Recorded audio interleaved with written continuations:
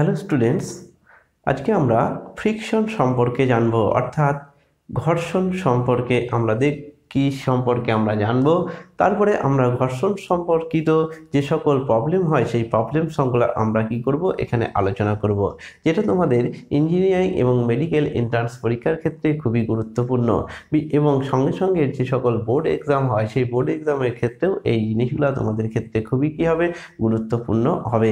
তাই আমরা অলরেডি এই চ্যানেল কতগুলো চ্যাপ্টার তোমাদের কমপ্লিট করে দিয়েছে, যেমন প্লাসের গতি তোমাদের কমপ্লিট ভিডিও, নিউটনের গতিসূত্রের কমপ্লিট ভিডিও তোমরা প্লেলিস্ট থেকে দেখতে পারো, যেটা তোমাদের ক্ষেত্রে খুবই সুবিধা হবে। এখানে যারা বিশেষ করে বাংলা মাধ্যমে পড়াশোনা করো সেখানে তাদের জন্য এই চ্যানেলটি খুবই গুরুত্বপূর্ণ। ঠিক আছে, তাহলে আমরা কি দেখি এখানে, আমরা নিউটনের অর্থাৎ ফ্রিকশন সম্পর্কে আমরা যে জিনিস দরকার সেই জিনিসগুলো আমরা আলোচনা করব। প্রথম যে জিনিস দরকার সেটা হচ্ছে কি, আমাদের ফ্রিকশন কি জিনিস সেটা আমাদের জানতে হবে। ফ্রিকশন কি জিনিস, যদি আমরা যে কোনো বস্তু একটা তল, ধরো এই আমরা দুটো হাতের তল, একটা তলকে যদি আর একটা তলের সাপেক্ষে গতি আমরা করতে চাই তাহলে কি দেয়, একটা বাধা প্রদান করে। এই বাধাকেই আমরা কি বলবো, ফ্রিকশন বলবো। এবং ফ্রিকশনের যে বাধা সবসময় গতি যেদিকে করবে তার বিপরীত দিকে সেই বাধাটা প্রদান হয়। অর্থাৎ আমরা দুটো তলকে, যে একটা তল ফিক্স রেখে আর একটা তল যেদিকে আমরা মুভ করানোর চেষ্টা করব, ফ্রিকশন তার ঠিক উল্টো দিকে আমাদের প্রদান করে। এখানে আমরা ফ্রিকশনের যে ল আছে সেই লটা আমরা প্রথম জানবো, তারপরে তার রিলেটিভ প্রবলেম আমরা আলোচনা করব। এখানে দেখো একটা বস্তু আছে এম ভরে, তাকে এফ বল দিকে আমরা কি করার চেষ্টা করছি, আমরা একে গতিশীল করার চেষ্টা করছি। তাহলে ধরো সাপোজ তুমি এই বলটার উপর 1 নিউটন বল প্রয়োগ করলে, তাহলে দেখো বলটা ধরো বস্তুটা সরল না। তারপরে তুমি কি করলে, 2 নিউটন বল প্রয়োগ করছে, তাও সরছে না। তার মানে কি হচ্ছে, তার উল্টো দিকে একটা বল তৈরি হয়ে যাচ্ছে সমান, এবং সমান হচ্ছে বলে তুমি কি করতে পারছো না, তাকে সরাতে পারছো না। কোনো একটা বস্তুকে সরাতে এই মুভ হচ্ছে না কেন, তার কারণ হচ্ছে আমি যদি এখানে 1 নিউটন বল প্রয়োগ করি ঠিক উল্টো দিকে, তাহলেও 1 নিউটন বল সেখানে কি তৈরি হচ্ছে, তার জন্য এই বস্তুটা সরছে না। যখন তুমি 2 নিউটন বল প্রয়োগ করলে তখনও ধরো বস্তুটা সরছে না, তার মানে বিপরীত দিকে কত নিউটন বল তৈরি হয়ে গেছে, 2 নিউটন বল তৈরি হয়ে গেছে। ঠিক তুমি ধরো সাপোজ তুমি এখানে 3 নিউটন বল প্রয়োগ করলে, তাও দেখো বস্তুটা যদি না সরে, তার মানে উল্টো দিকে কত বল তৈরি হয়ে গেছে, 3 নিউটন বল তৈরি হয়ে গেছে। এবার ধরো 3 নিউটনের পরে অল্প যদি একটু চেঞ্জ করো, 3.1 এর কাছাকাছি 3.01 এরকম যদি নিউটন বল প্রয়োগ করো, তাহলে ধরো তুমি বস্তুটা মুভ করছে। তাহলে এই 3 নিউটন বলটা আমাদের কাছে কি হয়ে যাবে, সর্বোচ্চ বল, যেটা এই বস্তুর তল দুটি, এই বস্তু এবং এই তল বরাবর তৈরি হচ্ছে। তাহলে এই যে বলটা তৈরি হচ্ছে, যেদিকে আমি গতিশীল করার চেষ্টা করছি তার উল্টো দিকে, এই বলটাকে আমরা কি বলবো, ফ্রিকশন বল, অর্থাৎ ঘর্ষণজনিত বল, ঘর্ষণজনিত বল বা ফ্রিকশনাল ফোর্স বা ফ্রিকশনাল ফোর্স। এখন যে জিনিসটা দরকার, এই ফ্রিকশনাল ফোর্স, দেখো তুমি যখন 1 নিউটন বল প্রয়োগ করেছিলে তখন এর মান ছিল 1 নিউটন, তুমি যখন 2 নিউটন বল প্রয়োগ করেছিলে তখন এর মান ছিল 2 নিউটন, যখন 3 নিউটন করলে তখন এর 3 নিউটন, তারপরে যখন চেঞ্জ করছো তখন এর বল কিন্তু আর কি হচ্ছে না, বাড়ছে না। তার মানে আমরা এর একটা ম্যাক্সিমাম মান আছে, তাকে বলা হয় ঘর্ষণের যে সীমাস্ত মান, তাকে আমরা কি বলছি, সীমাস্ত মান। এখন এই বলটা কি দেখো একে নিজের হিসাবে সে কি হচ্ছে, পরিবর্তন হচ্ছে। তার জন্য এই ফ্রিকশনাল ফোর্সকে আমরা কি বলবো, ফ্রিকশনাল ফোর্সকে আমরা বলবো স্বনিয়ন্ত্রণ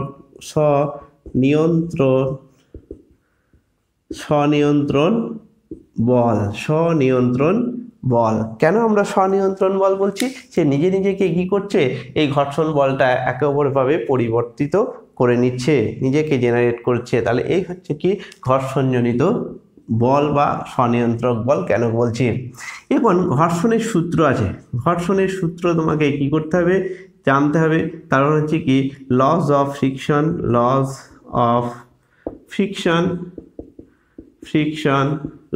ফ্রিকশন তোমাকে জানতে হবে। প্রথম হচ্ছে কি, যে ফ্রিকশন কি হয় না, ফ্রিকশন সবসময় যেদিকে তুমি গতি করো তার উল্টো দিকে কি করা হয়, তৈরি হয়। তাহলে ফ্রিকশনাল ফোর্স কোন দিকে তৈরি হয়, যেদিকে আমি বস্তুটাকে গতি তৈরি করার চেষ্টা করব তার ঠিক কি হয়, উল্টো দিকে ঘটনাটা ঘটে, অর্থাৎ ঘর্ষণজনিত বল তৈরি হয়। 2 নম্বর কি হয়, 2 নম্বর হচ্ছে কি এই ঘর্ষণ বল কার উপর নির্ভর করে না, কার উপর নির্ভর করে, লম্ব প্রতিক্রিয়ার উপর নির্ভর করে। ঘর্ষণ বল কার উপর নির্ভর করে, লম্ব প্রতিক্রিয়ার উপর নির্ভর করে। কার উপর করে না, ক্ষেত্রফলের উপর নির্ভর করে না। ভালো করে বুঝো তাহলে ঘর্ষণ বল কার উপর নির্ভর করে না, ঘর্ষণ বল ক্ষেত্রফলের উপর নির্ভর করে না, ক্ষেত্রফলের উপর নির্ভর করে না। তার মানে যে তল আছে সেই তল বরাবর যদি যে ক্ষেত্রফল আছে, ক্ষেত্রফল বাড়িয়ে দিলে তার ঘর্ষণ বল বাড়ে না, বা ক্ষেত্রফল কমিয়ে দিলে তার ঘর্ষণ বল কমে না। ঠিক আছে। 3 নম্বর যে সূত্র সেটা বলছে এই যে আমরা কি বললাম যে ঘর্ষণ বল কার উপর নির্ভরশীল, লম্ব প্রতিক্রিয়ার উপর নির্ভরশীল। তাহলে কিরকম ভাবে নিয়ে, এখানে লম্ব প্রতিক্রিয়া ধরো তোমার কি আর এখানে হচ্ছে ঘর্ষণ বল এফ এস, যদি যখন আমরা করব তার মানে এফ এস হচ্ছে কি সমানুপাতিক আর, অর্থাৎ ঘর্ষণ বল হচ্ছে কি তোমার লম্ব প্রতিক্রিয়ার সঙ্গে সমানুপাতিক। তার মানে সমানুপাতিককে সমান করলে একটা ধ্রুবক আছে, তখন আমরা তাকে কি বলছি, মিউ এস দিয়ে প্রকাশ করছি। তার মানে এই মিউ এস কে কি বলা হয়, ঘর্ষণ গুণাঙ্ক। তার মানে হচ্ছে কি এফ এস বাই হচ্ছে কি আর। ঠিক আছে। তাহলে এই এফ এস বাই আর কে আমরা স্থিত ঘর্ষণ গুণাঙ্ক বলছি। যখন সে চলতে থাকবে তখন আমরা কি বলবো, তাকে চল ঘর্ষণ গুণাঙ্ক। একই জিনিস লিখবো, এখানে হচ্ছে কি কাইনেটিক দিয়ে লিখবো অফ কে বাই হচ্ছে কি আর। এই গেল আমার কি যে ঘর্ষণ সম্পর্কিত জিনিস। এবার এরপরে যে কটা জিনিস তোমাকে জানতে হবে সেটা হচ্ছে কি এই ঘর্ষণকে তোমাকে ব্যাখ্যা করার জন্য যে আর 2টি রাশি তোমার জানা দরকার। একটা তো ঘর্ষণ গুণাঙ্ক তুমি জেনে গেলে, লম্ব প্রতিক্রিয়া বল জেনে গেলে, ঘর্ষণ বল জেনে গেলে, আর দুটো কোয়ান্টিটি তোমার জানা দরকার। একটা হচ্ছে কি, একটাকে বলা হয় ঘর্ষণ কোণ, একটাকে কি বলা হয়, ঘর্ষণ কোণ। ঘর্ষণ কোণ কেমনভাবে ক্যালকুলেশন, কি জিনিস ধরো এক্ষেত্রে হচ্ছে লম্ব প্রতিক্রিয়া, এই হচ্ছে ঘর্ষণ বল। এই লম্ব প্রতিক্রিয়া এবং ঘর্ষণ বলের লব্ধি আছে, যে লব্ধিটা তুমি পেলে সেই লব্ধিটা লম্ব প্রতিক্রিয়ার সঙ্গে যে কোণ করে তাকে আমরা কি বলবো, ঘর্ষণ কোণ বলবো। তার মানে তুমি সহজে সংজ্ঞাটা দিতে পারবে যে কি কোনো একটা বস্তুর যখন আমরা গতিশীল করার চেষ্টা করি তার উল্টো দিকে কি হয়, ঘর্ষণ বল তৈরি হয়। সেই ঘর্ষণ বলের সীমাস্ত মান, এটাই কি ঘর্ষণ বলের সীমাস্ত মান। এবং লম্ব প্রতিক্রিয়ার লব্ধি লম্ব প্রতিক্রিয়ার সঙ্গে যে কোণ করে তাকে আমরা কি বলবো, ঘর্ষণ বল বলবো। ঠিক আছে। তাহলে তাকে আমরা কি বলবো, ঘর্ষণ বল আমরা বলতে পারবো। ঠিক আছে। এখন 2 নম্বর যেটা বলবো তাকে বলা হয় অ্যাঙ্গেল অফ রিপোজ, অর্থাৎ অ্যাঙ্গেল অফ রিপোজ। অ্যাঙ্গেল অফ রিপোজ কি জিনিস, অর্থাৎ কোনো একটা নততল বরাবর, ধরো আমি কোনো একটা বস্তু একটা নততলে রেখেছি, সেই নততলের কোণটা তুমি যদি আস্তে আস্তে বাড়াতে থাকো একটা নির্দিষ্ট কোণের পর্যন্ত কি থাকবে, ও স্থির থাকবে, তারপরে কি হয়ে যাবে, পড়ে যাবে। তাহলে যে কোণ পর্যন্ত ও স্থির থাকবে সেই কোণটাকে আমরা কি বলবো, নত, অর্থাৎ অ্যাঙ্গেল অফ রিপোজ।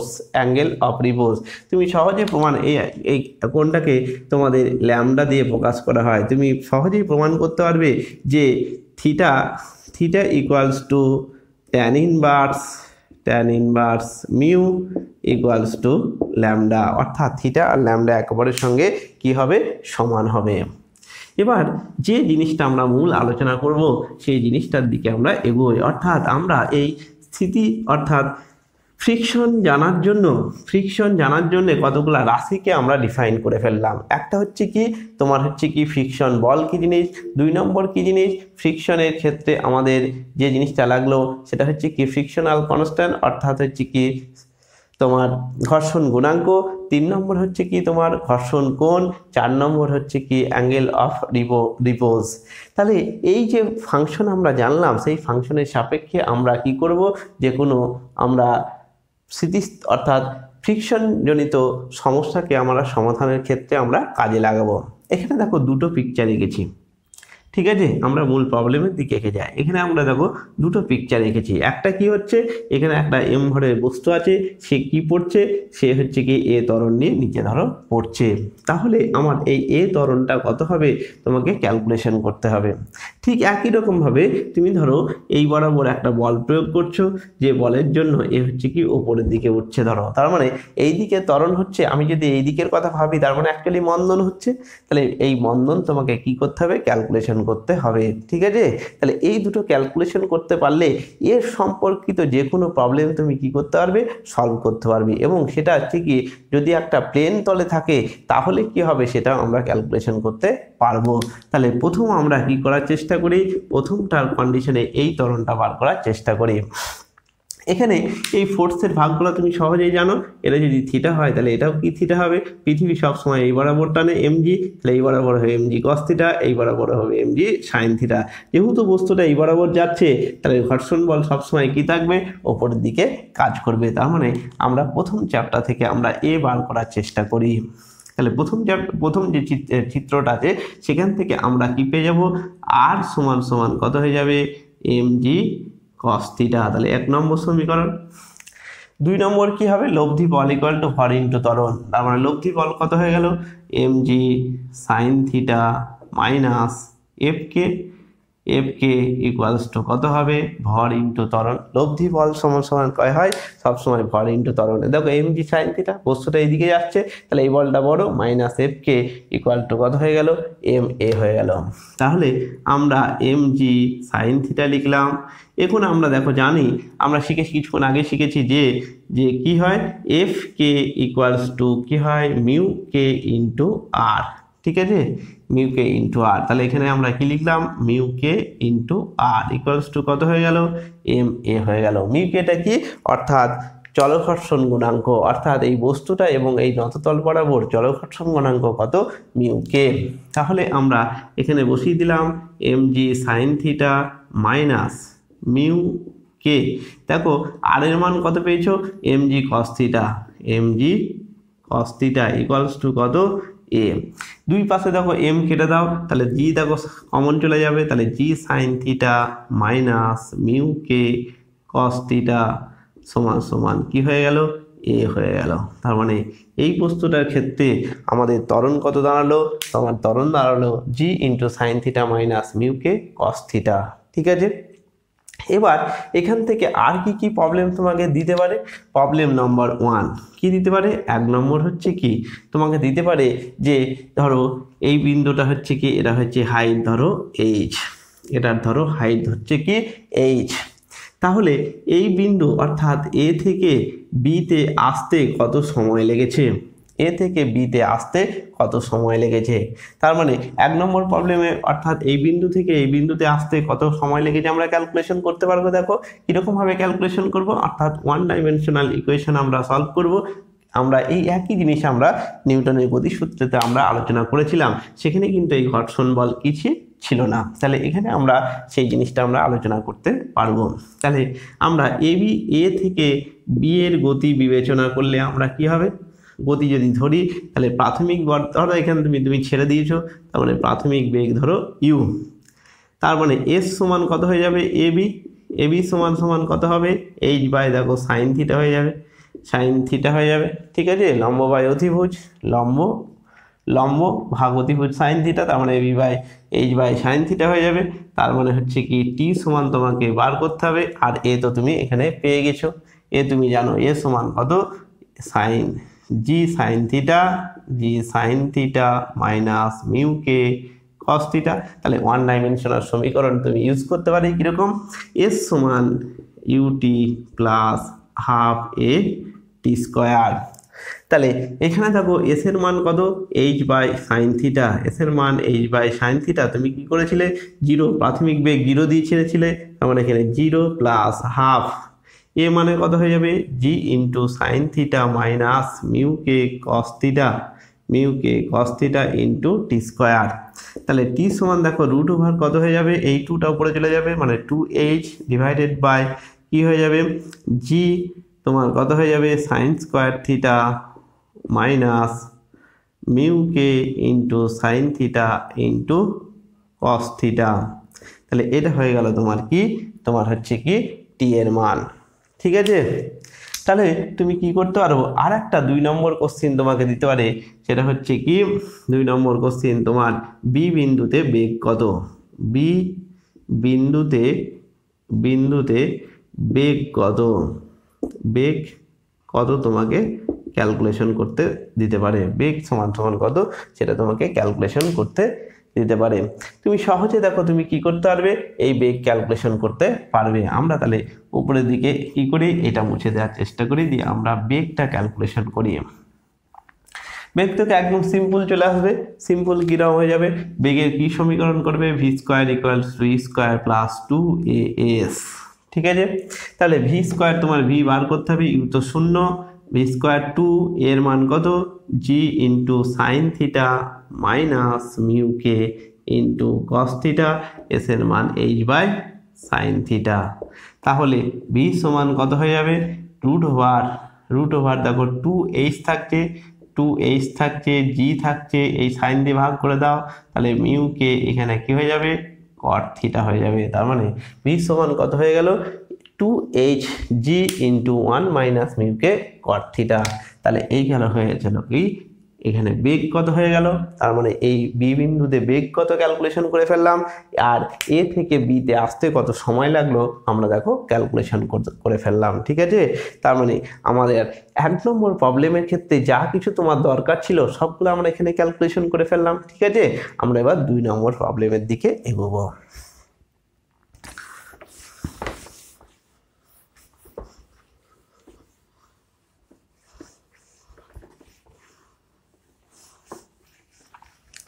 এবার দেখো আমরা 2 নম্বর প্রবলেমের দিকে আমরা দেখব। তাহলে এটা আমরা কমপ্লিট করে ফেলেছি, কমপ্লিট আমরা এটা কি করে ফেলি, এটা মুছে ফেলি। ঠিক আছে, আমরা এটা থেকে করার চেষ্টা করি। এটা কি করব, 2 নম্বর প্রবলেম থেকে আমরা আলোচনা করব। এখানে দেখো আমরা কি করেছি, এখানে এই বস্তুটা দেখো উপরের দিকে যাচ্ছে, এখানে আমরা যাকে ত্বরণ ধরছিলাম উপরের দিকে যাচ্ছে, মানে এটা কি অ্যাকচুয়ালি মন্দন। ঠিক আছে, তাহলে মন্দন তার মানে গতি কোন দিকে হচ্ছে, এই দিকে। যদি একে গতি এই দিকে ভাবো, তার মানে ঘর্ষণ বল সবসময় গতির বিরুদ্ধে কাজ করে, তার মানে এই বড় গতি হয়ে যায়, ঘর্ষণ বল নিচের দিকে কাজ করবে, এর ভর যদি ধরো এম। তাহলে এখান থেকে আমরা ইকুয়েশন কি পেতে পারি, ইকুয়েশন পেতে পারি আর equals to M G cos theta, 1 number equation. ঠিক আছে, 2 নম্বর ইকুয়েশন আমাদের কি দাঁড়াবে, 2 নম্বর ইকুয়েশন দাঁড়াবে অর্থাৎ F k plus M G sine theta. ঠিক আছে, উল্টো দিকে বল, তার মানে এই দিকের বলটা সমান সমান কত হয়ে যাবে, টোটাল লব্ধি বল ইকুয়াল টু, এই দিকে বল হচ্ছে কি F k plus M G sine theta equals to কত লিখতে পারবো, এম ইন্টু এ লিখতে পারবো। এখানে যে ত্বরণ বলছি, একটা যদি বলছি এইদিকে কিন্তু তো যাবে না, অ্যাকচুয়ালি নিচের দিকে যাবে অ্যাকচুয়ালি। তাহলে আমরা F K equal to M G sine theta equal to কি লিখতে পারি, এম এ লিখতে পারি। ঠিক আছে, তাহলে আমাদের এফ কে সমান কত হয়ে যাবে, mu K into R plus M G sine theta equals to কত হয়ে যাবে, এম ইন্টু এ হয়ে যাবে। তাহলে এখানে মিউ কে আর এর মান হচ্ছে কত হবে, M G cos theta plus M G sine theta equals to M A. তার মানে এম তুমি কেটে দিয়ে দাও, তার মানে হচ্ছে কি হয়ে যাবে, আমরা আগেরটা লিখি সাইন থিটা, এখানে জি লিখি plus mu K cos theta equals to কত হয়ে গেল, এ হয়ে গেল। তার মানে আমরা আগে যেটা কি ছিল, এখানে দেখো মাইনাস ছিল, আমরা আগে যখন এর ক্ষেত্রে ত্বরণ যখন বার করেছিলাম এখানে কি ছিল, মাইনাস ছিল। এখানে যখন উপরের দিকে করছি মন্দনের কথা চিন্তা করছি, তখন এখানে কি হয়ে গেল, প্লাস হয়ে গেল। ঠিক আছে, তাহলে এর ক্ষেত্রে কি হয়ে গেল, প্লাস হয়ে গেল। এখন তোমাকে একই রকমভাবে তুমি যদি কি করতে পারো, যদি এই ত্বরণ পেয়ে যাও, তার মানে তোমাকে কি করতে হবে, এখান থেকে যদি কোনো একটা বস্তুকে ছেড়ে দিলে পরের কন্ডিশন, তার মানে এখান থেকে আমরা কি করতে পারলাম, সহজে আমরা এ ক্যালকুলেশন করতে পারলাম। এবার ধরো তোমাকে যে প্রবলেম দেবে, প্রবলেম কীরকম প্রবলেম তোমাকে বলে দেবে, ধরো এই বরাবর একটা বস্তু আছে, এই বরাবর একটা এম ভরের একটা বস্তু আছে, সেই বস্তুকে তুমি কি বল দিয়ে টানছো, এফ বল দিয়ে টানছো, অথবা এফ বল না দিয়ে তুমি ধরো একে কি দিচ্ছ, ইউ বেগ দিয়ে ছেড়ে দিয়েছ, ইউ বেগ দিয়ে তুমি এই বরাবর ছেড়ে দিয়েছ। তাহলে সে কিছু দূর যাওয়ার পরে কি হয়ে যাবে, থেমে যাবে। কিছু দূর যাওয়ার পরে সে কি হয়ে যাবে, থেমে যাবে। ধরো এক্স দূরে গিয়ে ধরো সে থেমে গেল। কিসের জন্য সে থেমে যাবে, তার কারণ হচ্ছে কি, বিপরীত দিকে ঘর্ষণ বল কাজ করবে। বিপরীত দিকে কি করবে, ঘর্ষণ বল তোমার কাজ করবে। তাহলে সেই ঘর্ষণ বলের কার্যের বিরুদ্ধে শক্তি তোমার ব্যয় করতে হবে। অর্থাৎ এই বস্তুটাকে তুমি যদি ইউ বেগে ছেড়ে দাও, এরকমভাবে ছুড়ে দাও, তাহলে সে কিছুক্ষণ পরে কি হয়ে যাবে, থেমে যাবে। কত দূরের দিয়ে গিয়ে থেমে যাবে, এক্স দূরে গিয়ে ধরো থেমে যাবে। তোমাকে ক্যালকুলেশন করতে দেবে এই এক্স এর মান কত হবে। অর্থাৎ কোনো একটা বস্তুকে ইউ বেগে ছেড়ে দিলে তার ঘর্ষণ গুণাঙ্ক তোমাকে দিয়ে দেওয়া হবে, তাহলে সে কত দূরে গিয়ে থামবে তোমাকে ক্যালকুলেশন করতে হবে। আমরা এর ক্ষেত্রে ক্যালকুলেশন করি। তার মানে এই বস্তুটাকে এই বরাবর কত বেগে ছাড়া হয়েছে, ইউ বেগে ছাড়া হয়েছে, ঠিক আছে। তার মানে এর নিচের দিকে কাজ করবে কত, এম জি, তাহলে উপরের দিকে কাজ করবে এর হচ্ছে কি আর, তাহলে আর ইকুয়াল টু কত হয়ে যাবে, এম জি। তার মানে তুমি কত এখানে শক্তি দিয়েছিলে এর উপর, হাফ এম ইউ স্কোয়ার, ঠিক আছে। এবার এই শক্তিটা যতক্ষণ না তোমার খরচ হবে ততক্ষণ সে বস্তুটা চলতে থাকবে। যখন সে খরচ কমপ্লিট হয়ে যাবে তখন আর চলতে থাকবে না। তার মানে এটা খরচ করছে কে, এই ঘর্ষণ বলের বিরুদ্ধে কৃতকার্য। তাহলে ঘর্ষণ বলের বিরুদ্ধে কৃতকার্য যখন আমরা করব, তার মানে এই ঘর্ষণ বল ইন্টু কত সরণ গিয়ে সে থেমে যাচ্ছে, সাপোজ এক্স সরণ গিয়ে সে থেমে যাচ্ছে। তাহলে হাফ এম ইউ স্কোয়ার সমান কি লিখতে পারি, এফ কে ইন্টু এস এক্স লিখতে পারি। তাহলে আমরা পরের লাইনে কি লিখতে পারবো, M U square into F কে এর মান ধরো কত, মিউ কে ইন্টু আর, আর মানে কত হয়ে যাবে, এম জি ইন্টু এক্স। তার মানে এম জি কি হয়ে গেল, ক্যান্সেল আউট হয়ে গেল।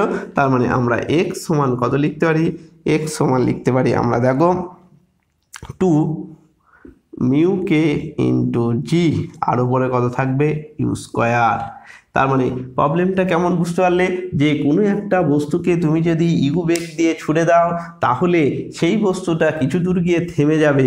কত দূর গিয়ে থামবে তার ক্যালকুলেশন তোমার হচ্ছে কি এখানে পাবে, এই সূত্র দিয়ে পাবে। তার মানে এই সূত্রটা তুমি কি করতে পারবে, তুমি সহজে ক্যালকুলেশন করতে পারবে। এবার ধরো তোমাকে কি দেওয়া হলো, এই বরাবর কোনো একটা বস্তুকে, এখানে যে পরের কন্ডিশনের উত্তর, এই বরাবর এখানে এম ভরের বস্তুকে তুমি কি করলে, ইউ বেগ দিয়ে এই বরাবর ছেড়ে দিলে। তাহলে এখানে তো ঘর্ষণ বল কাজ করছে। তাহলে এই বরাবর যদি ছেড়ে দাও, তাহলে তোমরা কি দেখলে যে এক্স যদি এই বরাবর কোনো একটা বস্তুকে আমরা ইউ বেগে দিয়ে ছেড়ে দিই, তাহলে সে কত দূর গিয়ে থামবে, এক্স সমান ইউ স্কোয়ার বা 2 মিউ কে ইন্টু জি। এবার ধরো নততল, থিটা নততল বরাবর একটা বস্তুকে তুমি ইউ বেগে, এখানে ইউ বেগে এই এম ভরের বস্তুটাকে তুমি কি করে ছেড়ে দিয়েছো, তাহলে এখানেও ঘর্ষণ বলের বিরুদ্ধে যখন যাবে তখন একটা নির্দিষ্ট দূরত্ব গিয়ে থামবে। সেই দূরত্বটা কত হবে সেখানে আমরা ক্যালকুলেশন করব। সেই দূরত্বটা ধরো এস সমান কত হবে, এই সূত্র থেকে আমরা ডাইরেক্ট ইউজ করতে পারবো, ইউ স্কোয়ার, এখানে দেখো 2, এখানে দেখো জি যেমন আছে থাকবে, এখানে দেখো এই ত্বরণটা তোমার কাজ দেবে, কি হবে এখানে, কি হবে, জি ইন্টু সাইন থিটা মাইনা প্লাস মিউ কে ইন্টু কস থিটা। তাহলে এই নততলের ক্ষেত্রে তোমার সূত্রটা কত দাঁড়ালো, কত দূরে গিয়ে সে থামবে, ধরো এস দূরে গিয়ে থামবে, তাহলে এস সমান কত হবে, you square by 2g sine theta plus mu K cos theta. আর যদি তোমার নততলে, এখানে দেখো থিটার মান, ধরো থিটার মান 0 করে দাও, তার মানে সমতল চলে আসবে। থিটার মান 0 করলে দেখো এখানে কি হয়ে যাবে, সাইন 0 মানে 0 আর এখানে 0 মানে 1, তাহলে 2 মিউ কে ইন্টু জি। এই ফর্মুলাটা তুমি কি পেয়ে যাবে, এই ফর্মুলা তুমি পেয়ে যাবে। যখন থিটার মান 0 তখন এই কন্ডিশনটা হয়ে যাবে, তখন দেখো এই ফর্মুলা এক্স এর এই এস এর মান কি হয়ে যাবে, এক্স হয়ে যাবে। তাহলে এই সূত্র দুটো ব্যবহার করে তুমি এই সম্পর্কিত যে কোনো অঙ্ক তুমি কি করতে পারবে, সলভ করতে পারবে।